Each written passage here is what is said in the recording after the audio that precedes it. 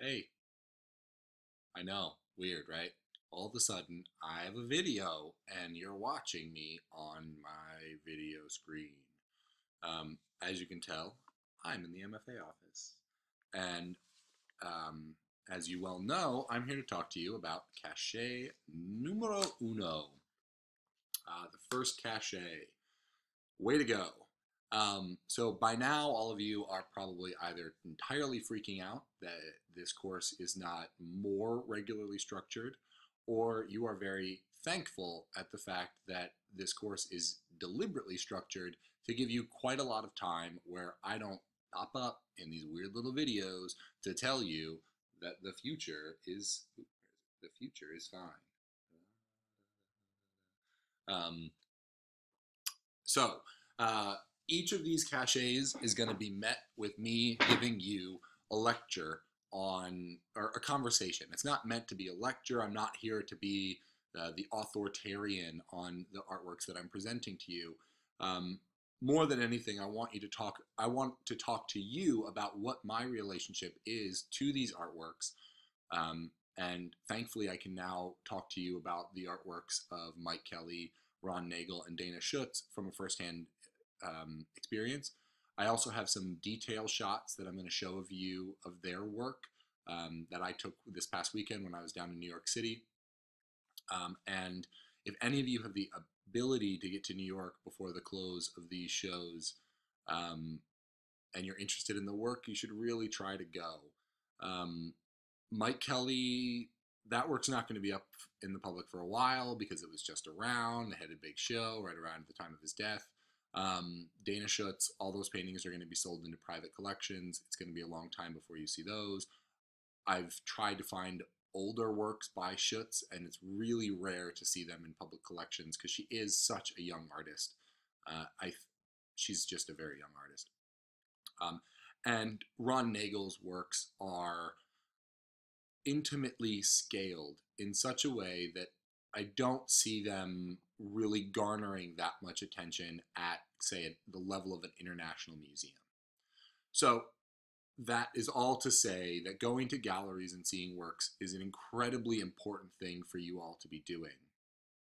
And that said, myself included, because I am going to do all 10 of the little reportages on seeing contemporary art, but uh, too few of you, i.e., none of you, have put up anything regarding contemporary art that you've seen. So that's fine. You're not behind. There were no due dates on those 10 writings. It's not like you had to have 4 done by this week. I just paced it out so that you could kind of do it at your own pace. And um, so, yeah, I would start putting some stuff online. I'm going to start putting some stuff online because I want to hit all 10. And I just saw like 5 billion art shows in New York. And I really, really, really want to know what you all are seeing out there in the world. I want to know how you're seeing these things, not just physically, because I know 2 of you have had the benefit of being able to go to Venice to see the Biennale over there, and probably 5 times as much artwork, if not 13 times as much artwork as I was able to experience in New York. So I know you're all going to be able to report back quite a lot. But for those of you who are in Portland, I'm curious to know, are you going to Boston? Are you making excursions to New York? Are you making excursions 5 hours in the other way and going to Montreal? It's 5 hours both ways. Um, 5 hours to either New York or Montreal. Are you going someplace farther afoot? I mean, to my students in Connecticut, are you getting down in New York City to see shows? Do you want to try and meet in New York City to see some shows at some point? I'm going to be there in later October. Maybe we could meet. Um, and to our uh, congratulations, Crystal, by the way. Uh, Yay. Um, the best day of getting married is the day after you get married. Just got to say that out loud. Because, man, weddings. Whew. But anyway, I know that you're in an entirely different part of the country than a lot of us have access to. Although, Sarah, maybe you're going to go back and see some stuff in maybe Thanksgiving break or something. Um, But what are you able to see in Cleveland? What are you able to see in Cincinnati or in Detroit? I'm really curious to know what kind of artwork is drawing your attention. And um, importantly, I'm also really curious to know how you're interpreting these works. What are you seeing when you see these works of art? Are you seeing them as sculptural forms or as paintings, which is a conversation that Nagel puts forth? Are you seeing them as fantastical objects, or are you seeing them as monikers of, say, psychological decay, as some people have read Mike Kelly's Candors? You know, are you, I'm just curious. I want to know what you're seeing. I want to know what you're doing. That's all. Um, so just to kind of, where are we? To go over these things, this is going to continue to happen into the future. You know, by the time that you are seeing this, you are also seeing that there is another cache number 2, that has just opened for you. And it's going to be the same thing, where I would like for you to discuss the works that are present. In this cache number 2, you're going to see that I've detailed some instructions on how to access videos, because certain video clips exist on artist websites that don't exist on the internet, that don't exist at its high resolution. But you'll get the sense of what's going on in these videos through the links that I've supplied. If those links don't work, just keep hunting, and if you bump up against a wall, shoot me an email, because chances are you are not the only person having this problem, because that's always the thing that teachers say. You're the only dumb question is the question that's not asked. And so everyone is going to have the same problem if the link is dead, right? And if none of you tell me that the link is dead, how am I going to know, not to write you a weird email that says, you guys didn't do this?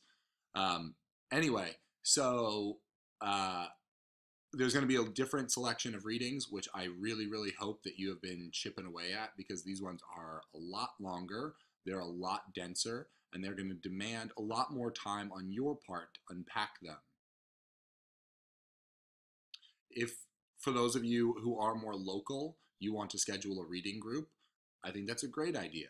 I might not be able to be there, but it might make more sense for the student cohort to meet and hash out some of these ideas.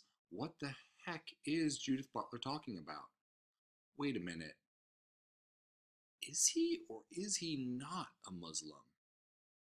I'm obviously not speaking about Judith Butler, right? If you don't know what I'm talking about, chances are you haven't done the readings. And then you're going to continue to do this thing where you write these short papers, and I will say that this one was the easy one. And from all of the responses that were turned in, I have to say that you all did really, really well with this first go around.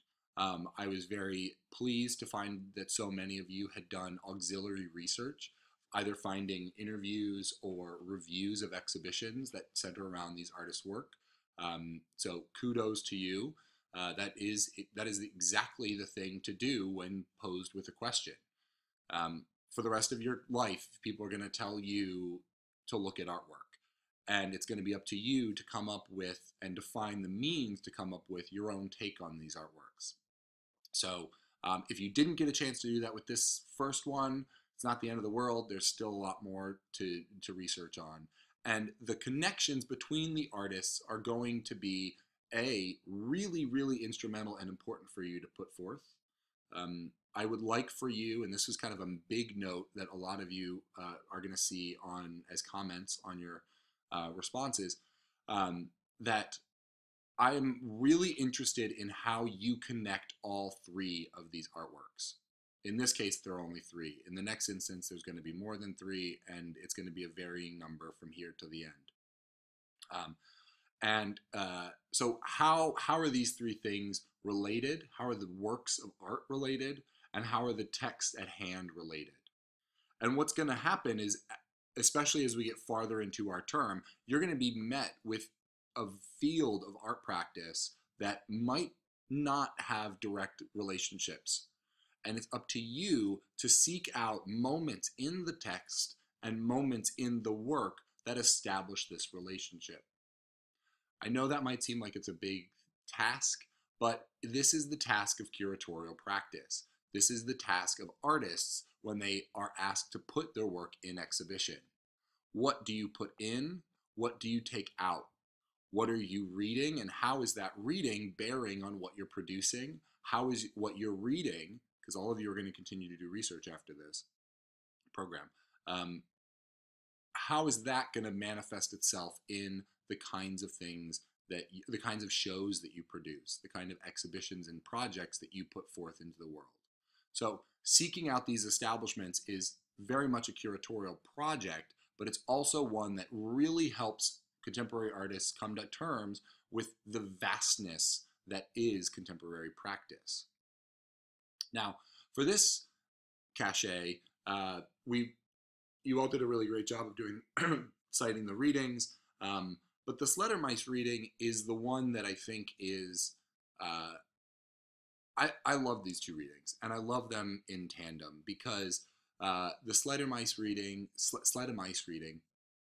Introduction to Art as Research, is one that really talks about the breadth of human knowledge and how art history has always said, oh, well, it's psychological, oh, it's biographical. And what Slaughtermice gets at, and this is what's so important for you makers, is it doesn't actually matter so long as you present yourself as an invested party, so long as you come to master the field at hand.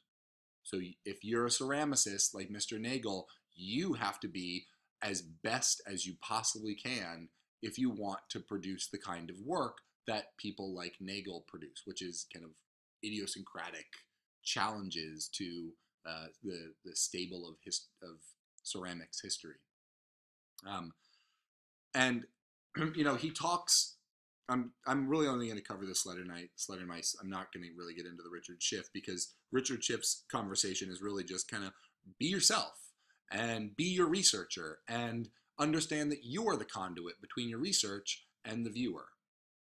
So if I am imaged here between my left and right hand, just think of one of those hands as being the viewer, one of those hands as being the research, and here's my big old head in the middle trying to negotiate the meaning between these two spaces. Weird. I know. Rudimentary. I know. But hey, I'm in my office. It's at night, and I'm recording a video to myself that probably people next to me can hear. So, good thing it's the nighttime. So the Slaughtermice, if I ever meet that man, he's gonna knock me out because I have mispronounced his name so often. But at the tail end of his text, he brings up 3 points, or kind of loosely defines 3 points that I think are really important. One of them is don't be pedantic. If you are researching Superman, we don't necessarily need to see a lot of allusions to a guy in some tights and a cape. There's other ways to present the information without being so general that you bore your audience. So that's a really big thing. The second thing is to understand that while there are art historians like myself that might approach works of art and say, well, this is bearing on the psychology or the psychological makeup of the artist, and it's evidencing ... Or art is the purview of philosophy and is and only ever will be philosophy. What you might find, because you're the researcher and you're the artist, is that those rules don't apply. That's not the case in my situation. My situation is different. And my situation is different because of these things. So essentially what Ivan says is art is in the service of no one. Art is in the service of itself. Now, we're going to go through 20th century art history over the summer, so I don't need to tell you that much about what art for art's sake is, but if you have not looked up the idea of art for art's sake at this point, do yourself a favor, look that up, and it's going to be really helpful moving forward in the future. So, art for art's sake. if you haven't Googled it. Now is the time. And then the last thing that he says, and this is the thing that is the link between, or as Richard Schiff says, the bridge between point A and point B, but this link between Ivan and Richard is that you as the individual artist are the person who makes the decision. It's your research, it's your life, and it's your time. And so when you look at a work of art, it's not that you're looking at the only idea that an artist has come out with. You're seeing a certain research project develop in front of you. You're seeing it in, not necessarily in their eyes, but you're seeing their research presented in a very specific way. And it's up to you to use your understanding of research and art making to really bring to light the ideas at hand. Or, since the artist is in here, and this is you as the viewer and this is their research, you're having this conversation with the artist. You're the one talking here. He's interpreting, or they're interpreting this stuff and bringing it to you, but you're here. So you're an active agent in this thing as well. That's you as a viewer. You as a maker are different. You're the head, not the two hands. Weird. I'll bone up on my props. By next time I'll have one of props from the next one. The next one's it's heavy, and I'm sure, as you all know, just by holding the texts that I've assigned for the next cachet, it's physically heavy in as much as it's theoretically heavy, very dense, and real good. Actually, I'll say this as a little since most of you have already read them. One of these texts that's for the next cachet is my selection for papers that are written in a way that I don't want any of you to get in the habit of writing. I'm not going to tell you which one until the end, until the cachet closes, when I give you this second video where I'll talk about actually the writing practices of all the different authors at hand. So before we go into the next group of information, the actual slides with some details, because that's actually not going to take very long, I will just let you know that as a research course, and as one of the directives that's handed down to me from this program, is I need to get all of you kind of up to speed on how discursive writing functions. And it's the writing that everyone hates to read, because it's like, why did you put all these big words in there? My response to that is, you're paying a lot of money to get 3 letters at the end of your degree, so you may as well use all that cash that you spent to get those 3 letters to use as many big words as possible, as often and as casually as you possibly can. To drop a word like pedantic around a Thanksgiving dinner is evidence that you have a master's degree. So I need to teach you all critical reading and writing skills. This is really focusing much more on critical reading skills and connoisseurship, or kind of training your eye to see discursive practices at play. And so every semester, every time I run this class, I pick one reading that is problematic. This semester, that reading falls within the next cachet. It's not to say that the reading is full of bad information. More to the point, the reading evidences a kind of writing style that is entrenched in academic discourse and is actually, I think, obtusely redundant. You might think all the readings are obtuse, or all the readings are dense, or you might even think all the readings are redundant.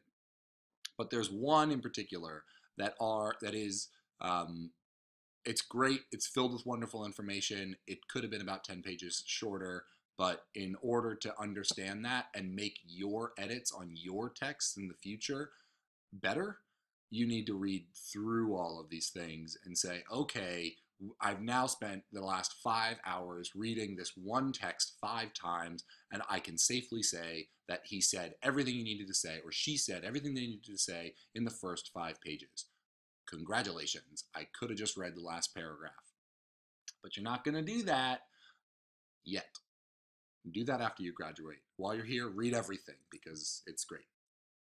So, now we're just going to I want to run through some things, show you some details.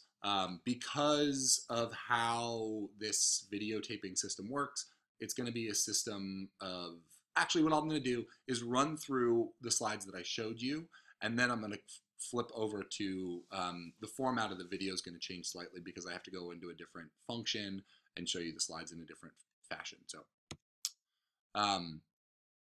Mike Kelly, City 17. The things in that work, they're about that tall, the crystals. So they're pretty tall. I hope you heard me when I stepped away. They're fairly tall. This one, they're standing on a pedestal that's about an inch larger on all sides, or 2 inches larger on all sides. But they're cylindrical, and it's in a room that is a collection of about 7 of these city models. This is the only one where they actually appear as kind of upside down icicles. Stalagmite. No.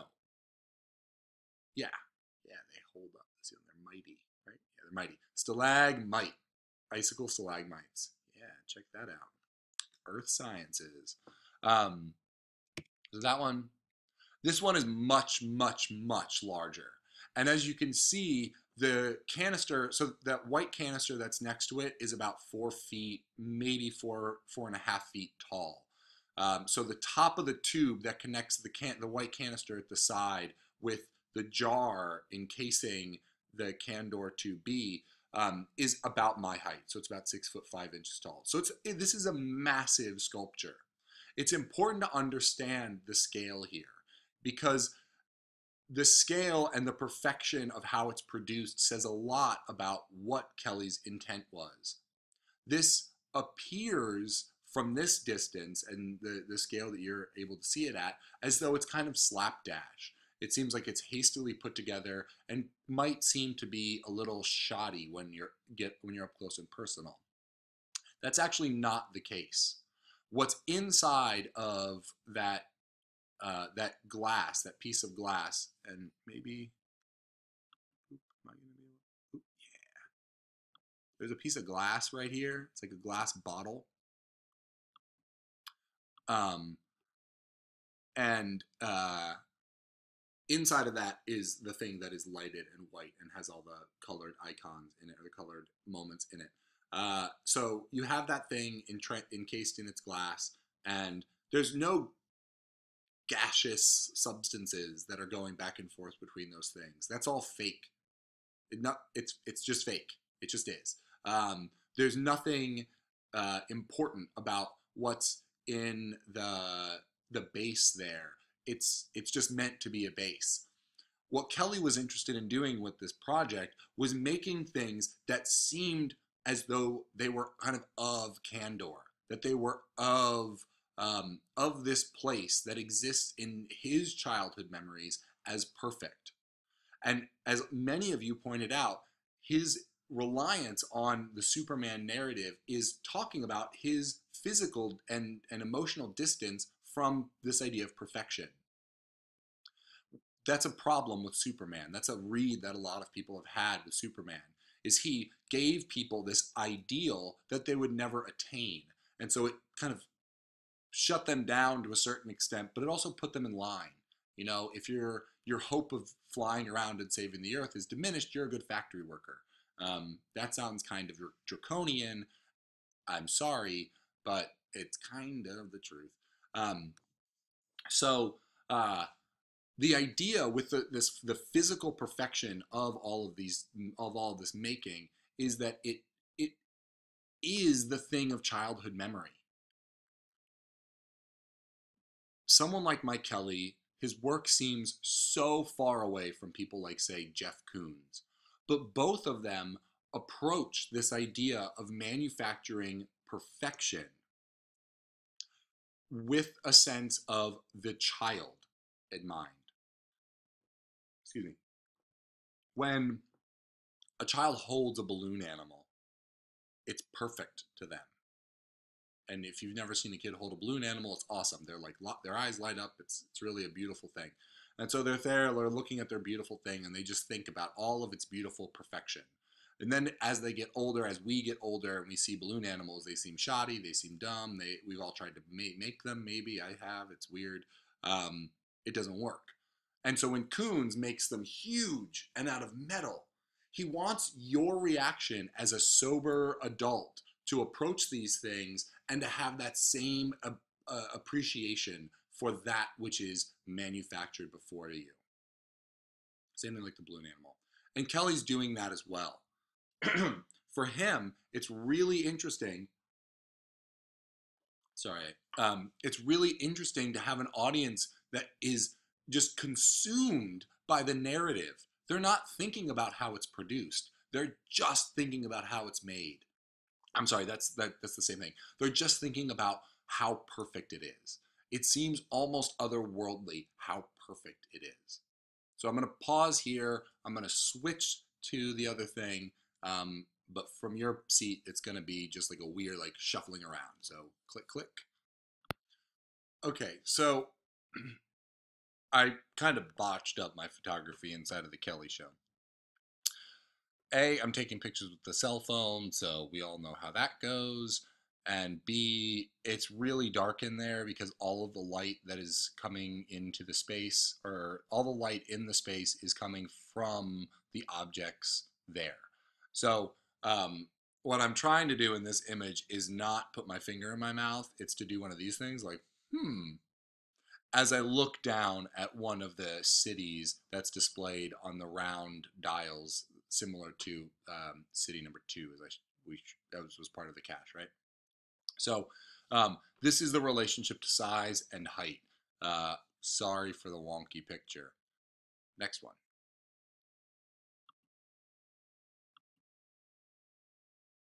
So this is one of my favorite things to do. I showed you all these at some point, I'm sure. The point of view selfie, where you actually hold the phone back behind your head and you take a picture of yourself in the image, looking at the work of art. There's something about that loop that I find really funny. I don't do it for artistic purposes. I just do it to do it. So, yeah. So here I am in front of our work, right? Here it is. This is how luminous this object is. So, hang on. It's kind of a weird thing. You can tell I'm using Google Slides, but I'm not going to rearrange this stuff because that'll cause me to take more minutes off, and that's obnoxious. So here it is, beautifully shot for the gallery's website, because this is what galleries want. This is what you see as you approach the work.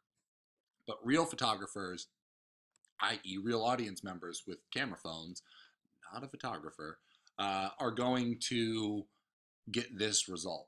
It's very, very bright. And so there are relations here to someone like Dan Flavin, who had an exhibition right around the corner at a gallery called David Zwirner at the same time. And so you go from one moment where you're looking at a Dan Flavin installation that is entirely lit up because of the use of, say, fluorescent lights. Not say fluorescent lights, they are fluorescent lights. So by using fluorescent lights, he's building minimalist sculptures, but he's also having the sculptural form radiate out light to imbue the entire space with the content of the work, because the content of the work is light. In these instances, it's not that it's the light that's captivating you, it's the hallowed nature of it. And so we have here an artist who is very much aware of the work of Dan Flavin, but moving past it. He understands that there's going to be this radiating relationship between the sculptural object and the surrounding architecture, but rather than have that be the kind of laden idea moving forward, it's just an offshoot. And Slater Nace brings up this conversation. Every time I say that guy's name this lecture, it's going to be a different name. Whoops. Again, that doesn't happen to me. So what he points out is that yes, art certainly has a lineage, but, and this is decidedly a postmodern thing, it's up to you to figure out how you want to evidence that lineage. These are all industrially produced objects. The canister of gas, that tube, a lot of the lighting that goes in there, but Kelly is rearranging them for specific ends towards a narrative or a poetics. Flavin was doing a very similar thing. So again, Kelly knew the history that incorporates minimalism and decided to take some of it, but not all of it. And this is something that is available to all of you as potential options moving forward. I have a few more slides because in addition to, oh yeah, haha, that's what it looks like up close and personal. It looks like a gloppy, hot mess. But when you get up close to it, you realize that it's got so much direct action. Kelly, I'm not saying that he knew exactly and had draftings of what this thing was going to look like. Quite the contrary. He allowed a certain freedom of his hand to come into play, but he also knew, had an idea in his head, what it should look like. And so while I am almost positive that there are not sketches of this object that exist, because he actually wasn't that big into sketching, although some things like costuming he did sketch. He didn't know it when he saw it, and he didn't know how to make it. And so one of the things, I said that kind of the last real important thing to take from that art and research article is that you're responding individually. Well, that annoying thing that us studio advisors have to say where it's like, you don't have enough work, you need to be making more work, you need to make 12 of those, make 100 things. This is what it means. There's probably at least 20 of these weird globes that when a light bulb is inserted into them will radiate light that looks like this. But it was having the ability to select from a variety of options that made this work such a wonderfully conclusive product, idea, project, artwork, masterpiece, whatever you want to call it. It's the making of as many things as possible so that you can research and you can understand your discipline is key, and it's definitely at play here. So while certainly there's a freedom to this pouring, it's still very, very, very much part of a working practice. And so when we check back in with you, those of you who haven't met with studio advisors, or when I come to your studio and I say, well, why don't you do that project again? Why don't you do that multiple times? That's what we're trying to get you to. And speaking personally, it took me, I would say, 10 performances with my town hall meeting group to really feel like I understood what it was to be in front of an audience, and for me to understand what I wanted to give the audience as an agenda, as a performance, as a me, as a self, as an artist. And with the Institute for American Art, we're 3 years in and we're deliberately rearranging things because it still doesn't feel necessarily like it's doing what we want. And so this drive that I hope is in all of you, it should be met with tenacity. Make a million things. Just keep making. And I use the word handiwork a lot, right? Handy thinking. If you have a problem to solve, pour it 100 times and figure out if you can solve that problem. If you can't solve that problem, then you have all of these different drafts that show you very empirically why you can't solve that problem with these means. Yeah, there's that whole like silly art idea that repeating something and thinking you're going to get the same results is equatable to insanity. Well, in relationship to art, you're just making it right. And so think about it not from the case of, say, trying to open a door differently multiple times. Think of it like a baker. You want to test your recipes before you present them outwardly, right? Every baker is going to do that. And so bake a tray of cookies in your studio and don't show anybody that stuff. Just make 100 drawings and don't ever, I mean, show us, but they don't have to be seen by the public. That's not that unless you want them to. Yeah. What? What? Wait a minute. Wait a minute. Wait a minute. Mike Kelly's talking about Superman. What's this? In the larger room of the Mike Kelly installation, there is a very, very, very large piece of sculptural um, artwork. It kind of functions as a set. This is one side of it with shackles. Inside of this large built thing, which I'm sure some of you are familiar with, all of you should be familiar with because all of you should have gone to the Hauser and Wirth website to see images of this, or potentially just Googled Mike Kelly Hauser and Wirth to see what Flickr results come up, because that's actually the best way to see contemporary art, is through a lot of other people's eyes. But so there's this massive set that exists in the back room, and there's a movie that's being, or film, excuse me, a film that's being screened at the same time. I was familiar with the screening because I saw Mike Kelly's retrospective at PS1 MoMA 2 years ago. But here, what they had this time was this built installation. And I'm showing you only two details because I think these two details really have a nice resonance between Kelly's understanding of his project and how that has to take shape.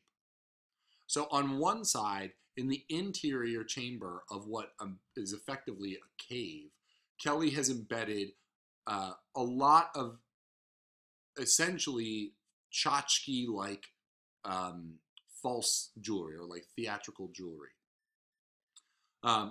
This is linked to a practice that he had been developing for quite some time, which is essentially as a means of establishing a memoriam for somebody who has passed. You take a variety of things that belong to them but might not necessarily be directly valuable, like say solid gold or diamonds, and you make these combines that are meant to memorialize them. Oftentimes this has been evidenced in, say, taking the top drawer of someone's desk that has a variety of coins, string, things that people keep dear to them that, you know, they can't ever throw out, but they just keep in that drawer. They don't have any direct value necessarily, current trade value, but what they do present is a memory. And so when we see these fields of jewels embedded in Mike Kelly's work, we understand that the project is about memory. To go back, we see these shackles on the outside. To have these things be essentially two sides of the same coin gives us the thesis sentence for this exhibition and for this entire project, and a lot of you hit it on the head. That what we have here is an artist who is working between the reality of a memory where somebody feels shackled, let's say, by the confines of society. They feel encumbered to present themselves as they want to present themselves. Mike Kelly was, he liked being eccentric. And that was something that was part of his biography and part of his research. Oops. And then on the inside, to have that be luscious and filled with a variety of idiosyncratic collectibles evidencing a life lived in within the cultural landscape. And so we have here this really nice coin, which I'm structuring as a kind of a self-portrait, but more to the point, could really be a portrait of, say, Kelly's research up to this point. If Superman is this memory of perfection, it comes then with the reality that life was not perfect. Just a casual thesis ends. That's all. Okay, so we're gonna pause here. We're gonna bounce back to the other slides. And we're gonna talk about next. 5 o'clock shadow. That's the title of Ron Nagel's um, exhibition at Matthew Marks Gallery. Excuse me. Um, there's this quote in the press release for this show, which I have all the press releases. Mike Kelly's is like several pages long, which, like, you don't need to do this, Hauser and Wirth. You don't. You did, so there it is. We have it now. But there's a lot of words on that press release. Matthew Marks, on the other hand, just one sheet. The way a press release should be. So there's this line in here, and it comes from the art critic Dave Hickey, who talks a lot about beauty. So if any of you are real interested in discourses of the beautiful as they relate to contemporary art, look into Dave Hickey. But he says, if Fabergé had lived in California, loved hot rods and surfboards, and had been blessed with an impudent art historical wit, on his best day, he couldn't compete with Nagel. Hickey is talking about Fabergé, who is, by all accounts, one of the world's most nuanced and delicate manufacturer of fine things. Ceramics included in that, very heavily included in that with the Fabergé eggs, as we all know, but there was a lot of other things that the industry of Fabergé put forth. But as a designer, he really did work with ceramics quite heavily. And these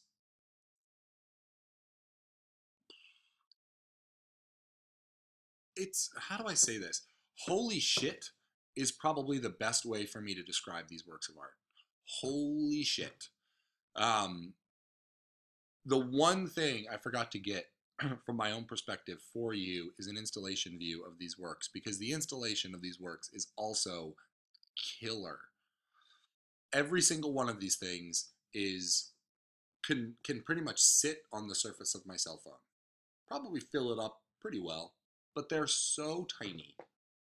They're so tiny. See, little guys, only about that tall. Some of the bigger ones are about that big, but not much bigger. Super little, super intimate, super one-to-one. And the way that Matthew Marks Gallery decided to install these works was to build a false wall that was about, say, that far to that far off of the real wall, cut little tiny windows into that wall, and seat these sculptures behind it, putting a piece of glass before it and you.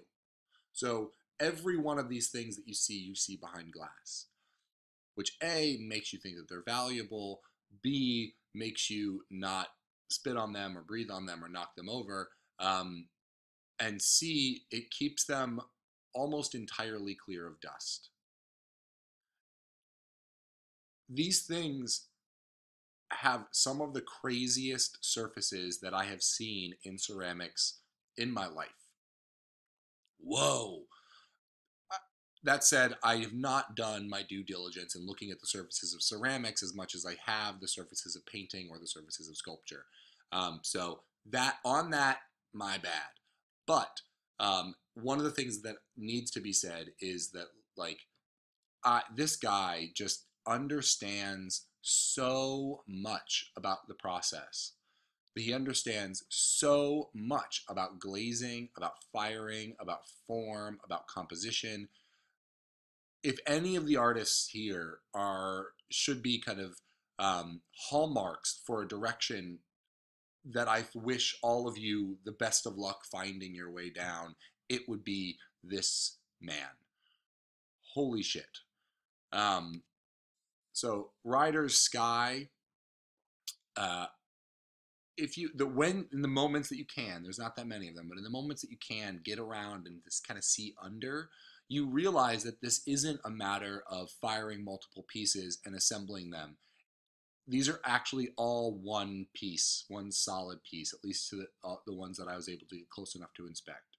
So he is forming all of these as one piece, glazing them, firing, and so they are cohesive compositions. This isn't assemblage. This isn't collage. This is formalism. And it's formalism, a word that I'm very comfortable using, employed in a way that I'm not that comfortable seeing, or it's not that, I haven't seen that much work that really has this kind of resonance. There's been a lot of headway made in the field of contemporary ceramics. There have been so many really instrumental makers out there in the world right now to bring fine art practice more comfortably into the conversation with ceramics, and to bring ceramics more comfortably into the conversation with fine arts, the fine arts. This is the same uphill battle that was fought by Stieglitz with regard to photography at the beginning of the last century. Will ceramics be at the place where photography is, or was in 1999, let's say, by 2099? I don't know. Hopefully, if this kind of work continues to bubble up, then yes, we have a very good likelihood that we are going to see a lot more exhibitions of ceramics at a museum level, and not kind of quieter, smaller craft museum um, exhibitions. So these things are just insane. Like, what?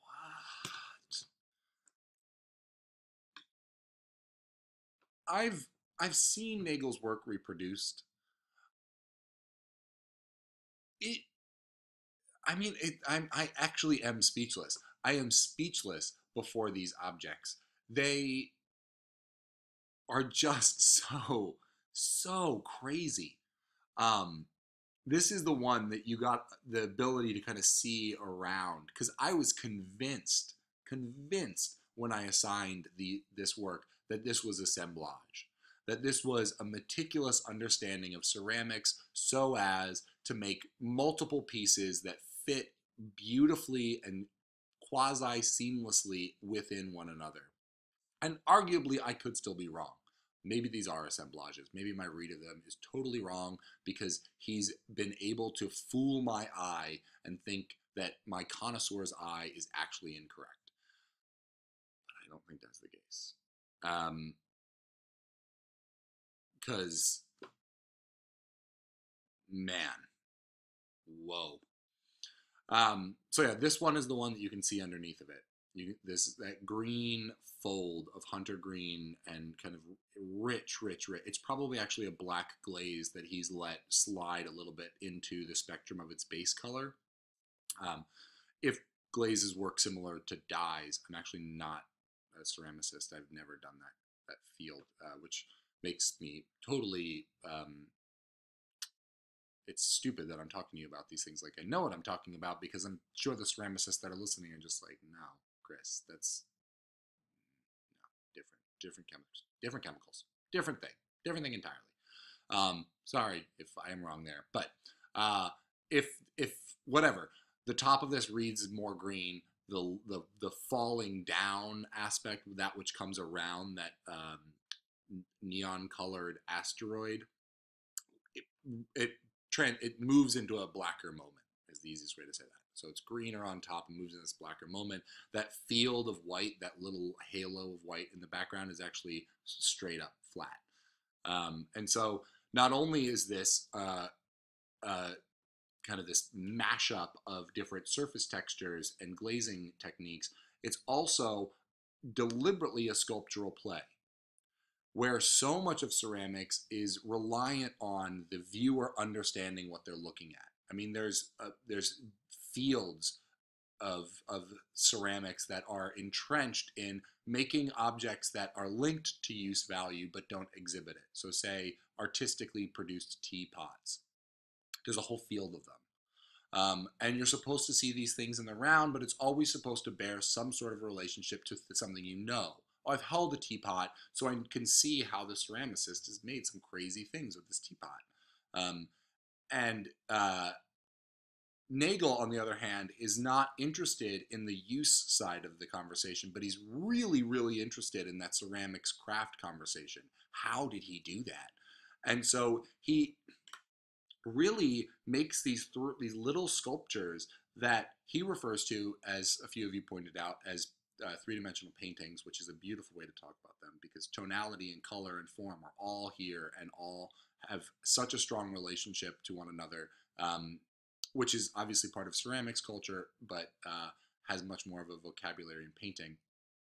Um, but he brings all of these things together and really just gives you this wonderful sculptural mystery. And to the point that by the time I got around to seeing uh, the sketches, the sketches were great. And a few of you pointed out that they had tethers or kind of appear to be the more saleable side of the room.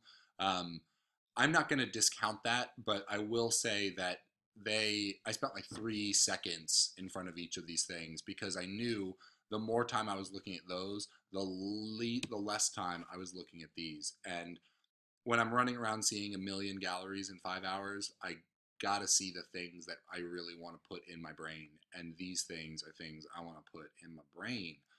Man, whoa. All right, so again, I'm going to pause here. We're going to flip back to the other slides, and we're going to wrap this up in probably just over an hour. Hang tight.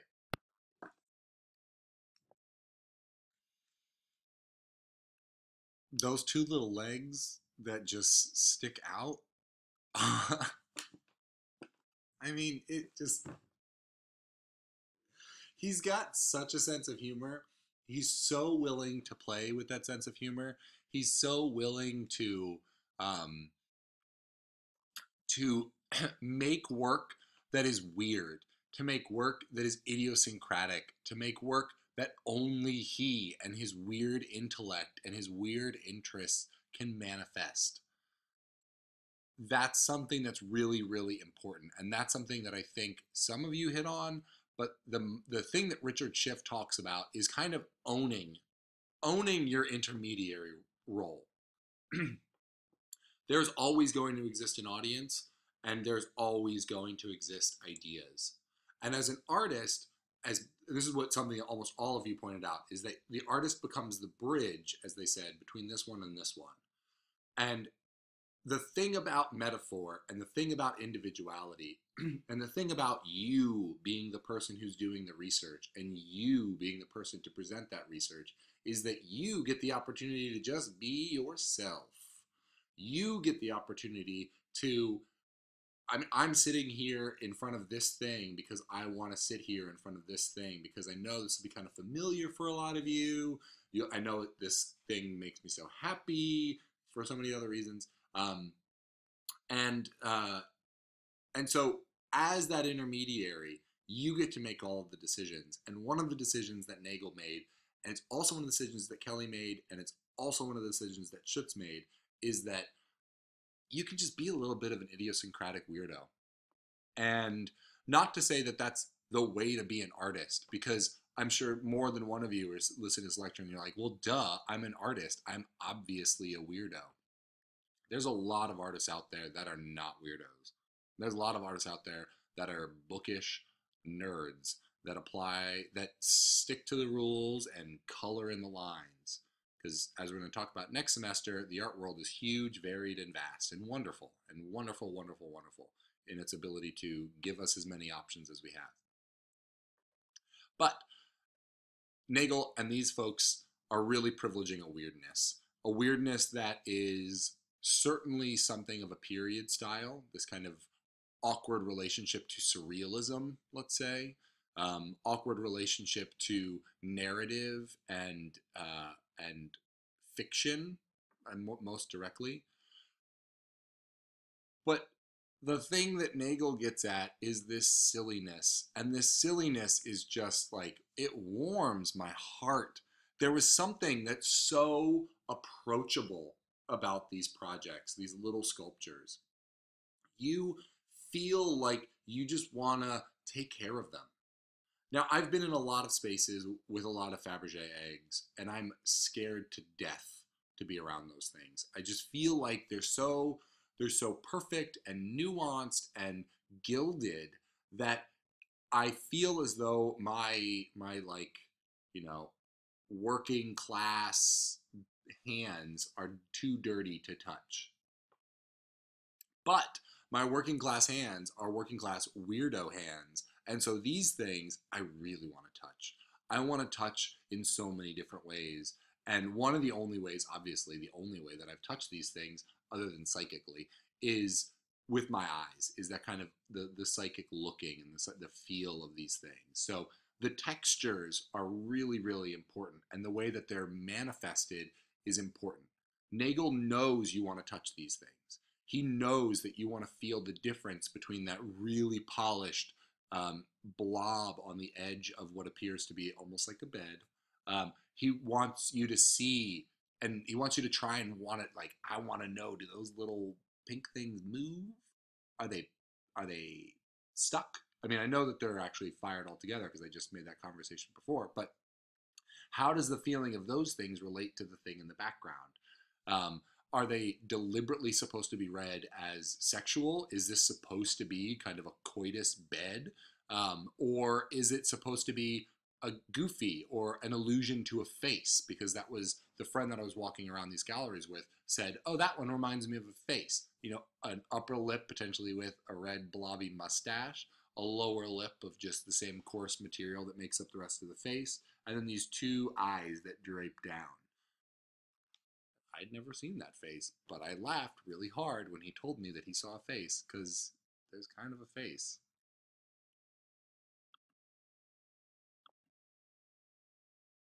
All right, so there's my friend Ben. We're both looking at the sculpture. I'm doing the same thing. I'm just like, oh right, I gotta get these pictures for my students, and so um, there I am, camera behind my head, holding my, hmm, hmm, interesting. Now, what you can see here is that this is actually the work of art that was in the cache, right? And so here you have, and if you want to, you can kind of. I don't have a zoom function uh, on here, unless I wonder if it's gonna work. I've never done this with this computer. Oop, oop, oop. I ruined it. Okay, that's as big as I can get it. Sorry. Um, so that's the scale that we're dealing with. This is obviously the presentation that is not behind the wall. The one behind the wall, this is what it looks like. So it's got this kind of like dull, uniform light that illuminates it. But these are seated on vitrines. But again, they are under glass, so they're dustless. Um, Now, what is this? This is a comparator to Nagel, and this, when I saw the Nagel work, my first thought was, oh, Ken Price. Um, and so, uh, here, this was at the Matthew Marks has a variety of different gallery spaces. One had this show in it, and next door they had a work by Ken Price. This being this, and I will say that its relationship to a mouth or to some other orifice on the body was part of the reason why I took this picture, because as you walked into this room, this was the only object seated on a pedestal, and so very similar to this, where you have the ability to walk in 3 dimensions. I thought it very telling that Matthew Marks made you walk into a space where you're confronted by this um, thing kind of opening up or shouting out at you. Ken Price's ceramic-based sculptures are also really incredible and worth checking out if you were interested in Ron Nagel. And that disregard that. So I'm going to pause. We're going to go back and we're going to get to Dana Schutz, and then we're going to wrap this thing up. That was a really loud clap. Fight in an elevator 2. Fight in an elevator. Fight in an elevator. Fight in an elevator. Hang on.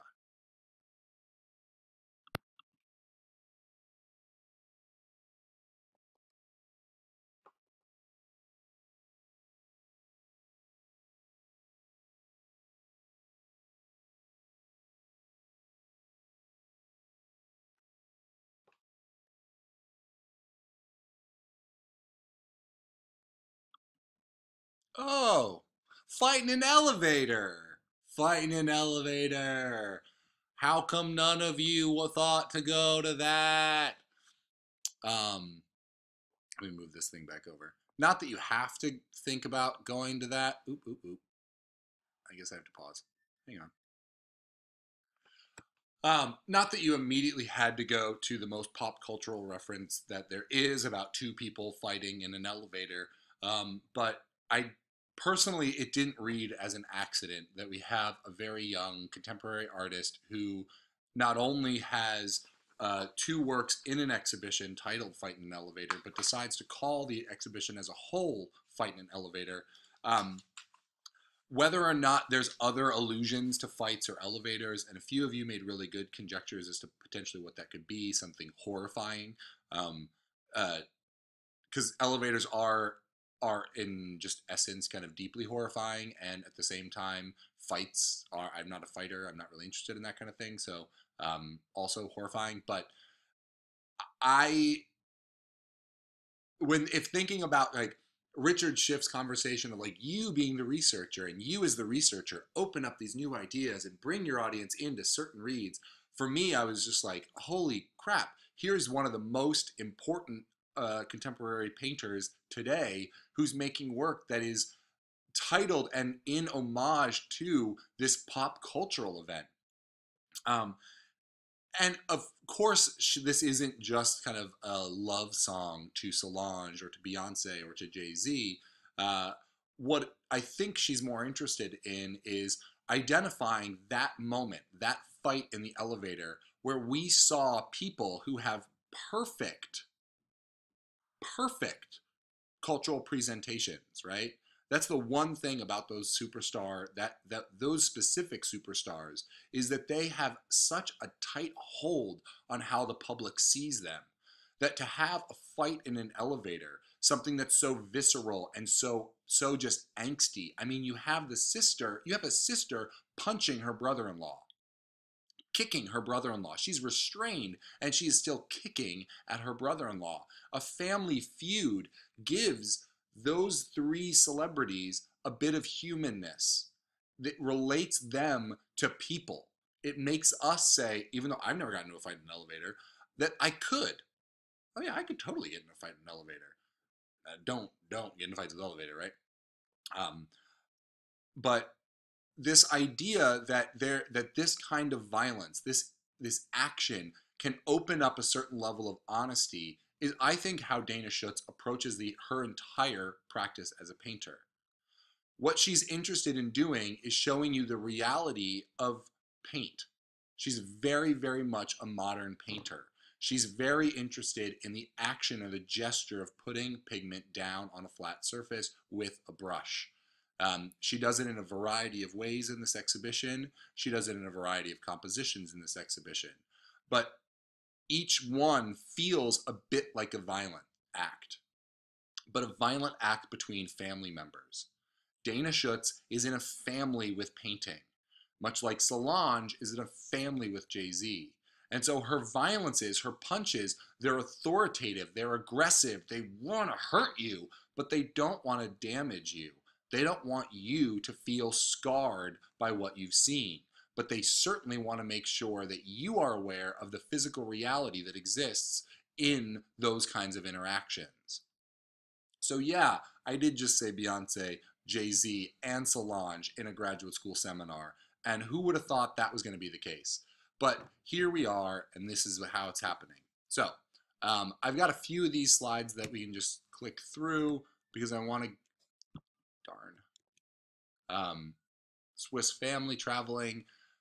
So okay, the fight in the elevator thing, that's perfection, humanity, da da da da. What about this? If any of you have ever seen a Swiss family traveling, talk about a mark of perfection that has these subtle nuances of humanity creeping up. Swiss families, right? We've got a lot of them in our cultural history, always have presented in our cultural history a level of understanding, a level of perfection, a level of order. The Swiss are a very, very ordered people. They're a very diligent people. Ask people who know Swiss people. They're really direct. They're really pulled together. But whenever anyone of that is a human is traveling, their humanity comes out. We smell gross when we're traveling. We feel gross when we're traveling. We're lost. We're confused. We're pissed off at every person that's around us, but we're also kind of tantalizingly excited by all the things that are in our midst. So there's this kind of disconnect, reconnect thing that happens. You're kind of constantly pushed out of your body and then brought back in, pushed out of your body and then brought back in. And so this back and forth happens, much like fisticuffs in an elevator. Now, so with these two things, we're going to pause. I'm going to flip back to the other format, basically my Dropbox, and talk about the rest. All right, so same old thing, me getting myself in there. It's just basically me saying like, "Hi guys, I'm in this room with this painting." So there's that. But then I just have a lot of close-ups, and I understand that I talk a lot about painting because painting is my the discipline that I've studied for so long. But I'm doing as much as I possibly can to give myself a vocabulary and a means for talking about other things. So I'm working on it, as I hope all of you are. But I am going to dork out here on painting. So all of you keep in mind that this is how people who are really interested in what you talk about your work, because what we're seeing here is a close-up detail, and there's just basically a bunch of details that I'm going to walk you through to show you that what Schutz is interested in doing, and they're horrible cell phone pictures, I get it, but what Schutz is interested in doing in presenting, like I said, that humanity or the physicality, the physical truth of painting is she's going to use a lot of different ways to make her mark. So we're going to see oil crayon, which is the red squiggle here. We're going to see a kind of water, a more liquid form of oil, probably just really watered down oil that makes that larger blue gesture. But then there's a more attentive focus to the brushwork in that shape of blue, white, and red, which is a beach ball. It looks like a beach ball, right? It's a beach ball. So here's another moment. This is actually the scalp of a person. And you can see that there's absolutely no regard to the physical truth of human flesh. Instead, there's an interest in just having a multiplicity of painterly gestures coming together to present painting as a physical reality more than this narrative that the work is trying to put forth. So again, thinking back to the Jay-Z metaphor, the Solange metaphor, that moment, that tussle in the elevator evidenced humanity in the same way that these little moments inside of these paintings evidence an earnest corporeality to the painting. This is Fight in an Elevator 1, in which and this is why I related it to the Jay-Z scene, because in this one we have a variety of basically people of color who are in this fight. And so when I first saw that image, I immediately went to that and was like, oh, it's that. And then saw a variety of different things and came to my own conclusions about what I think that title evidences, as I've made clear. But again, we have the illusion, the very earnest, direct presentation of a foot in a high heel. But the way that high heel is presented, the marks, the color, the gesture, so good. Man.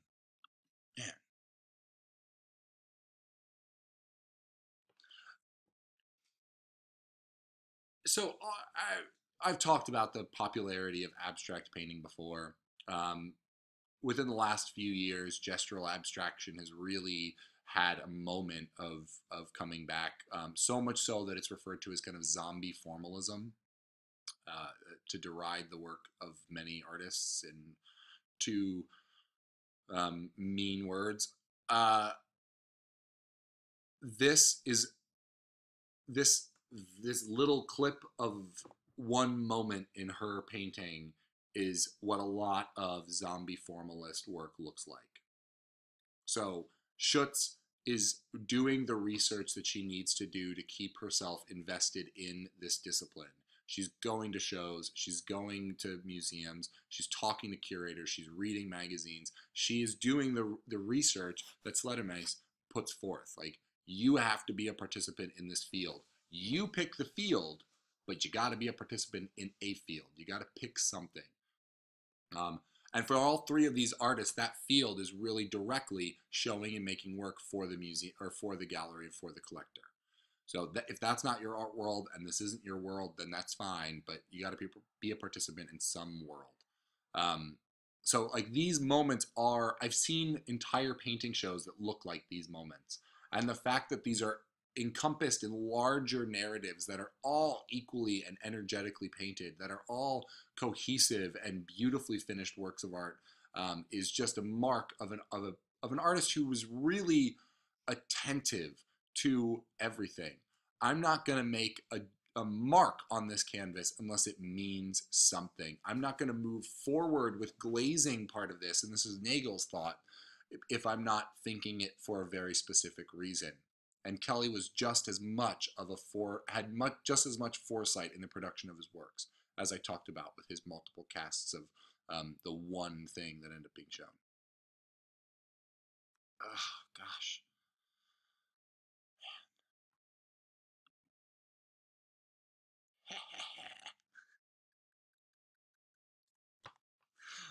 And that's kind of all I've got. I kind of walked through some of the text.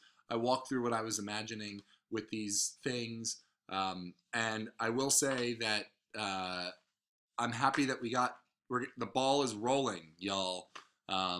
So what I'm going to anticipate from you in the next few weeks is there's got to be an uptick, because if no one's done any of them, the first person that does one is going to be evidence of an uptick. Go and see contemporary art and report back to us all what you are seeing. Hang on, actually. All right, just to put it here so that it's here at the end to say goodbye. You have homework. Do it now. 10 times over the course of the semester, you are to report on the art that you have seen during the course of this semester. I say the word semester twice. Don't ever do that. Bad professor. You must see this work in person. So go out and see art. This means that you have to go and see art. See? And then I give you this little rundown. So for those of you who are coming back from Venice, you can write a review of one pavilion, a review of another pavilion, a review of another pavilion, and that'll count for 3. If you are going to New York City and you go to Matthew Marks Gallery, Hauser Van Werth Gallery, and oh my God, Petzel Gallery, you can write 3 different reviews. If you go to the Museum of Fine Arts in Boston and you go into the 18th century room, you go into the 19th century room, and you go into the 20th century room, you can break those apart and talk about them in 3 different things. So this isn't a demand that you have to go and travel around the world to see artworks. It's actually trying to get you in the habit, in the practice, because that's what this is all about, developing a professional practice, to get you in the practice of going and seeing artworks in person, in situ, because they're really, really important. So go into a gallery space, take notes on lots of different aspects of them. Publish one of these accounts on the web at a time, and then include more things. Send me to the gallery, especially those of you who are reporting on things that are not immediately in Portland. I want to know what you're seeing. I want to know how you're seeing it, and more than anything, I'm going to be really curious to hear how it relates to your practice, how it relates to your research, because what you're doing in this second semester of your graduate degree program is honing in on what your research is actually going to be. There's a lot of pressure in these readings to have one specific kind of thing. And one of the things that I can say is, even though it's difficult to get through these texts, when you're done with them, if they're not part of your research or part of your practice, you are done with them. You put them down and you move on. And at 1 hour and 15 minutes, I am signing off, and I am looking forward to hearing much more from all of you about what you see. So, on that note, peace out.